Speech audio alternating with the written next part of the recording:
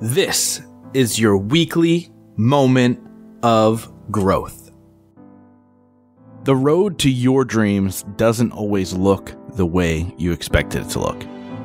I remember as a kid sitting in church and watching the pastor speak and me thinking I wanted to be a pastor. You know, my family used to go to church every single Sunday, and I remember seeing the guy up on the stage talking, and I thought that was so inspiring, and I thought that's what I wanted it to be. And as I grew and evolved and changed in my life, I realized that speaking was something that, although it terrified me, it excited me as well. And so I knew I wanted to be a speaker.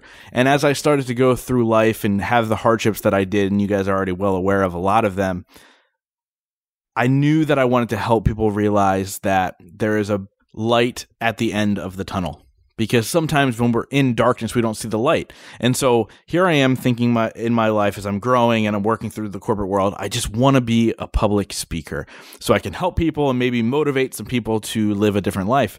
And now I am a public speaker, right? I speak all over the country, whether it's on podcasting or overcoming adversity and limiting beliefs. And I realized that the road to get there was not what I thought it was going to be.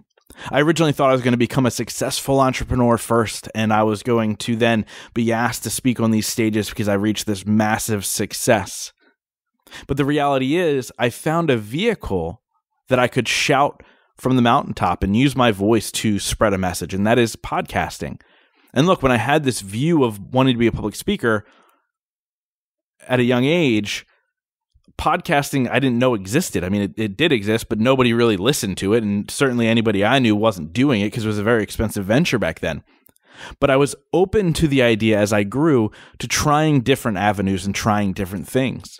Now, you guys have heard me in the past talk about my failed businesses, and one of them was a business that put together seminars and expos that focused on personal and professional growth. And really the idea there was to create this platform for me to speak on, along with bringing in other speakers. And I thought that was going to be the vehicle at one point. And at some point I thought it was, building a successful app that I tried to build. And that was going to get me to speak at these events like South by Southwest. But it was never any of those things, right? I had to find my purpose. And sometimes that doesn't look the way we expected it to look. And so the point of this moment of growth is to let you guys know that you need to be open to the idea that the road does not always look the way we plan it. But as long as we keep our eye on the destination of what we want, we will get there. Now, if I said to you, there's going to be a really long car trip, and at the end of that car trip is every single dream you ever had. Whatever it is you wanted is at the end of this really, really long car trip. Would you care what kind of vehicle got you there? The answer should be no.